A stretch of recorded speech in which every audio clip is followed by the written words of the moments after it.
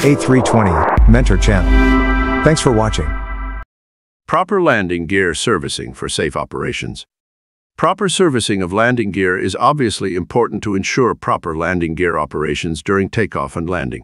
It is equally important to ensure proper retraction and extension to prevent potential interference with other aircraft systems in the case of abnormal landing gear conditions. If the landing gear servicing tasks are not properly performed, issues can occur such as struts seized in a retracted position and strong vibrations that can affect the function of avionics equipment. This article provides a description of best practices that maintenance crew can apply when performing the landing gear servicing tasks, with a focus on the shock absorber and the importance of regular lubrication. Case study. Event description. 10 minutes after takeoff, passing flight level 340. The flight crew of an A319 lost the autopilot, a P, and the auto thrust, a THR. The auto-flight autopilot off, auto-flight auto-thrust off, and engine thrust locked ECAM alerts were triggered. The flight director's FDs were no longer displayed on the PFD. The nav FM, GPS position disagree ECAM alert was briefly triggered twice, but this was not seen by the flight crew. The flight crew managed to re-engage the autopilot and the auto-thrust 5 minutes later. The flight crew noticed abnormal IRS positions on the MCDU position monitor page. They decided to continue the flight with the support of ATC to assist them with determining their position. During the ILSS approach, the autopilot and auto-thrust disconnected again at 4,000 feet. The flight crew discontinued the approach. They decided to perform a manual approach using only radio navigation aids, and they safely landed the aircraft. Event analysis. Severe IRS drift. Recorder data analysis showed that the autopilot and auto-thrust disconnected due to severe drift of the 3 IRS. The first IRS was rejected by the auto flight system, AFS, during the climb, and the FS. A DIRU 123 disagree PFR maintenance message was triggered with no operational impact.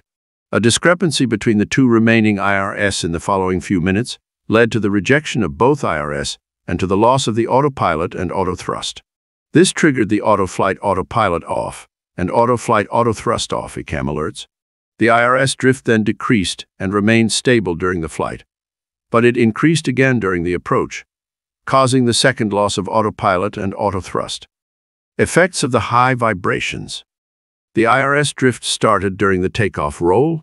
The analysis showed that the root cause was abnormal shocks and high vibrations transmitted to the 3 air data inertial reference units, ADIRUs, by the nose landing gear, NLG, during the takeoff roll. This forced the IRS to operate outside of its qualification envelope, and it caused the IRS drift condition. Effects of incorrect shock absorber servicing. The NLG shock absorber was overinflated during its last service. This made the shock absorber stiffer and reduced its ability to absorb impacts and vibrations. The vibrations experienced during this event were transmitted through the shock absorber to the aircraft structure. The A320 family aircraft DIRUs are installed in the avionics bay after the NLG bay, and they were affected by the excessive vibrations and shocks during the takeoff roll on this flight. The in-flight severe drift with a DIRU inducing possible loss of autopilot flight directors and auto-thrust technical follow-up is available on Airbus World, which describes the root cause and the mitigation actions. It recommends performing the vibrations felt on the NLG during takeoff and liftoff phases, troubleshooting manual TSM task that focuses more on the NLG shock absorber servicing maintenance task than on the more usual wheels and tires inspections that are also part of this TSM task. Shock absorber servicing. Landing gear shock absorbers on all Airbus aircraft are oleopneumatic shock absorbers, which means they use both oil, hydraulic fluid, and gas, nitrogen, to absorb and dissipate the shocks during taxi, takeoff, and landing. The Maintenance Planning Document, MPD, requires regular checks of nitrogen pressure and the quantity of hydraulic fluid in each shock absorber. The shock absorber servicing tasks must be performed if this is out of tolerance and the hydraulic fluid quantity, or nitrogen pressure, adjusted in accordance with the Airbus AMP, AMM, and MP maintenance procedures.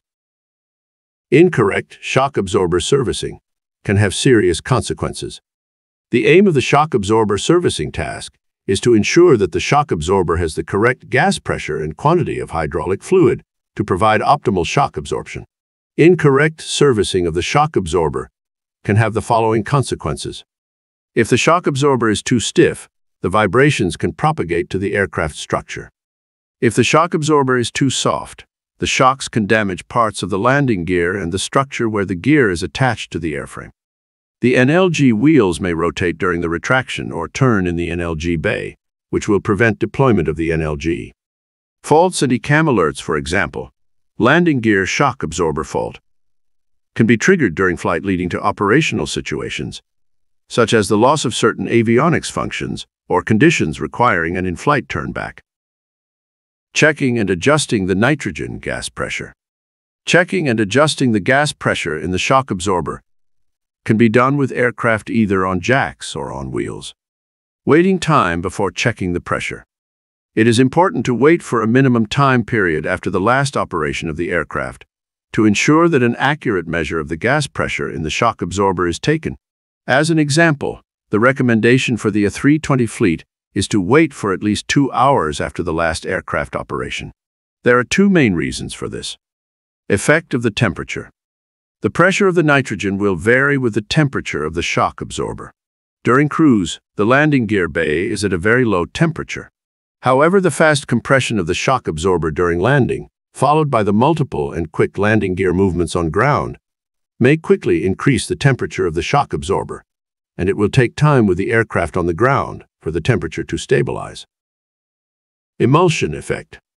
The shock absorbers fitted on the Airbus fleet contain both gas and liquid in direct contact. During landing, an emulsion or mix of gas and fluid is created where the gas and fluid are in contact. This emulsion will affect the pressure level and the temperature of the shock absorber. It will take time with the aircraft stationary on the ground for the gas and oil to separate and the temperature to stabilize before any check for correct hydraulic fluid levels and nitrogen gas pressure can be made. Measuring the shock absorber extension and temperature. To assess the shock absorber charge pressure, it is necessary to measure the shock absorber extension, dimension height referred to Figure 1, and the shock absorber temperature. The AMP-MMP procedures provide tables and graphs that provide the correct value of the dimension height relative to the temperature and the pressure. A placard with these graphs is also fitted on the landing gears as a quick reference during the task. Use the shock absorber temperature and not the ambient air temperature to know the correct charge pressure of the shock absorber. Using the wrong temperature value can significantly affect the servicing. Adjusting the nitrogen quantity. Depending on the pressure value, the quantity of nitrogen may need to be adjusted. On a 220, A320, and A350 family aircraft, the procedure intentionally overestimates the quantity of nitrogen. This is to take into account the dissolution of the nitrogen in the hydraulic fluid. That will lead to a decrease of the height dimension in the days following the nitrogen servicing until it stabilizes. Gas dissolution. When a gas is compressed, its molecules will more easily find their way through the fluid that it is in contact with. Gas molecules will pass from the gas chamber inside the fluid, Figure 2. When the shock absorber is extended, this will cause a decrease in the pressure of the gas. When the aircraft is on the ground, this will decrease the H dimension. The gas dissolution effect is more perceivable on a 220, a 320, and a 350 aircraft. The challenge of the stiction. Stiction is when the sliding cylinder in the shock absorber can stick due to the friction with the shock absorber housing when performing the servicing task with the weight on wheels. This can cause the H dimension to suddenly increase when the cylinder overcomes the stiction effect.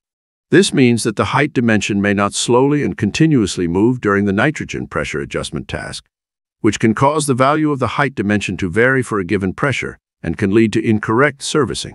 To avoid this, it is preferable to perform this task with the aircraft on jacks when possible. Due to the challenge of stiction, it is recommended to perform this servicing task with aircraft on jacks to alleviate the loads acting on the landing gear. This will ensure accurate and efficient servicing of the shock absorber pressure. Before the introduction of the A350 aircraft, one pressure value at a given temperature was associated with a single height value. Since the introduction of the A350 aircraft, a pressure value at a given temperature is now associated with a range or minimum and maximum value for the measurement of dimension height. The objective is to avoid any risk of bottoming, mechanical contact due to underinflation, and the performance of unnecessary pressure adjustments. This is being implemented for all other Airbus aircraft. Shock absorber hydraulic fluid replenishment. This procedure can either be done with aircraft on jacks or the aircraft weight on wheels, with the exception of the NLG of A330, A340 aircraft, and NLG MLG of A350 aircraft, for which the procedure is only possible with aircraft on jacks. The check and adjustment of the hydraulic fluid level has a direct impact on the gas pressure, and therefore an adjustment of the nitrogen quantity is also necessary. Waiting time before checking the fluid level. It is important to wait for a minimum time period after the last operation of the aircraft to ensure an accurate measure is taken of the fluid level in the shock absorber. As an example, the recommendation for the A320 fleet is to wait for at least 2 hours after the last aircraft operation. The reason for this is due to the emulsion effect, as described above. The shock absorber needs to be deflated to check the fluid level. If the task is performed too soon after the last aircraft operation, there will still be nitrogen gas emulsified in the hydraulic fluid of the shock absorber. Rapid depressurization will cause emulsion bubbles to be ejected, which may be an injury risk for the maintenance crew performing the task. This will also cause a loss of hydraulic fluid, and hydraulic fluid replenishment will be necessary. Deflate and compress. The shock absorber needs to be fully deflated to check the hydraulic fluid quantity. Opening the charging valve as slowly as possible will prevent too much fluid loss. After deflation is complete, the shock absorber will then be compressed to observe if hydraulic fluid is released from the charging valve. If no fluid is released, then the level is low, and the hydraulic fluid level must be adjusted in accordance with the Airbus AMP maintenance procedures. Refill, compress, and repeat. After refilling the shock absorber with hydraulic fluid, it is compressed to check the quantity. There is likely to be foam in the hydraulic fluid released from the shock absorber. Figure 3. More hydraulic fluid needs to be added and the shock absorber compressed again, repeating these steps until there is no more foam released. Figure 4. It is harder to inject hydraulic fluid into the shock absorber with the aircraft weight on wheels, and it is more likely to produce foam in the fluid, making the procedure more difficult to perform. The best way to perform accurate full servicing, hydraulic fluid level and nitrogen gas pressure check of the shock absorber is with the aircraft on jacks to ensure the optimum hydraulic fluid quantity and pressure. Extract the nitrogen from the hydraulic fluid.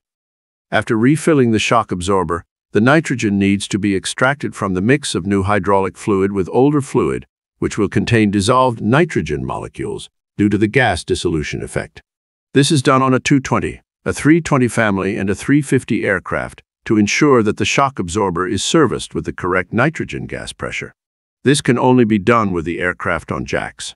The pressure valve is slowly opened and the shock absorber is fully compressed. The pressure valve is then closed and the shock absorber can extend under its own weight. This creates a vacuum effect that will draw the nitrogen gas molecules out of the hydraulic fluid. This step can take several minutes depending on the size of the shock absorber, e.g., 30 minutes for a A320 family aircraft, 60 minutes for a A220 aircraft, and 90 minutes for a A350 aircraft. Adjust the nitrogen quantity. The shock absorber is inflated with the necessary quantity of nitrogen mentioned in the procedure. For a A220, a A320 family, and a A350 aircraft, this quantity takes into account the nitrogen dissolution that will occur in the days after the servicing and the consequent decrease of the height dimension before it stabilizes. Performing the procedure weight on wheels is possible with constraints. For the NLG-MLG of the A220 aircraft and for the NLG of the A320 family aircraft, it is possible to perform the hydraulic replenishment procedure with weight on wheels. However, this will mean that extraction of the nitrogen from the hydraulic fluid step cannot be performed, and it will make it more difficult to define a precise pressure. Therefore, full servicing, hydraulic fluid and nitrogen gas, is required with aircraft on jacks in the following days on a A220 aircraft. For a A320 family aircraft, the nitrogen quantity needs to be checked again, either with aircraft on jacks or with aircraft weight on wheels in both light and heavy load configurations. Automatic shock absorber servicing solution. The liquid and nitrogen charging equipment, Lance tool, is being developed to provide Airbus operators with a precise way to perform shock absorber servicing for both NLG and MLG with aircraft weight on wheels.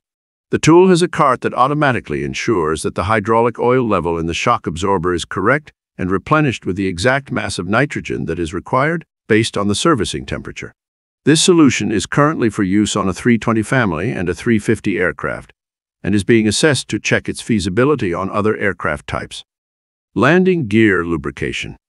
Lubrication of landing gear at regular intervals protects the joints and moving parts from excessive wear and corrosion. The lubricating grease will attract and contain contaminants and particles. Regular replacement with new grease will remove the contaminated grease before the particles and contaminants trapped can cause abrasion or corrosion. This will prevent wear at the joints and moving parts that could lead to excessive vibrations or even failure to correctly extend or retract in operations. Even during long periods of parking and storage, lubrication must be continuously performed according to the MPD to prevent any jamming of the landing gear during extension and retraction. Depending on the environmental conditions in which the aircraft is operated, such as a sandy environment, it may be necessary to lubricate the landing gear at more frequent intervals than specified in the MPD for contaminated grease to be regularly renewed. Refer to the recommendation to lubricate at a higher frequency. Injecting the right quantity of grease. The grease is injected through the grease nipples using an electrical or manual grease pump. Fresh grease must be seen coming out of the dedicated witness's hole or from the part that is being lubricated. For certain lubrication points, the fresh grease will not be visible coming out of the part. In that case, the maintenance procedure specifies the number of injections to be performed using only a manual grease pump.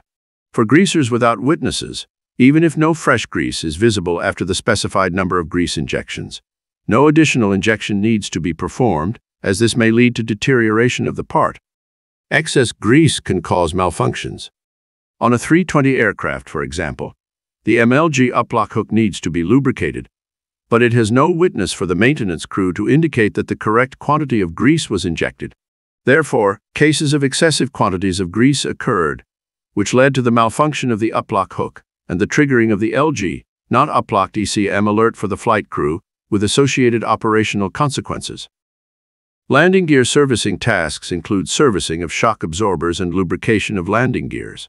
To ensure optimal performance of the landing gear in operation, scheduled maintenance should be performed as defined in the MPD, and Airbus maintenance procedures and best practices should be applied.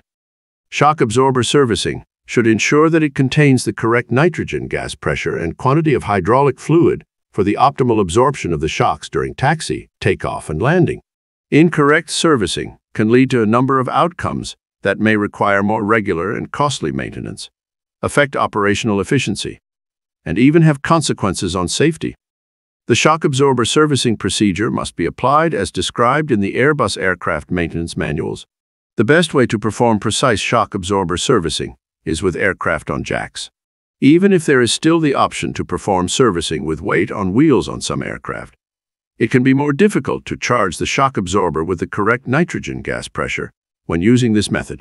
For example, it will be necessary to perform an additional check a few days after servicing the A320 NLG shock absorber with weight on wheels by putting the aircraft on jacks, or performing a check with the aircraft in both light and heavy load configurations.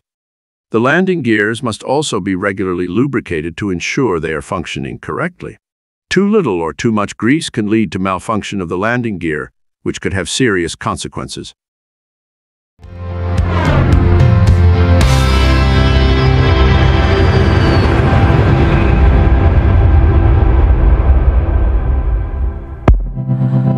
A320 Mentor Channel.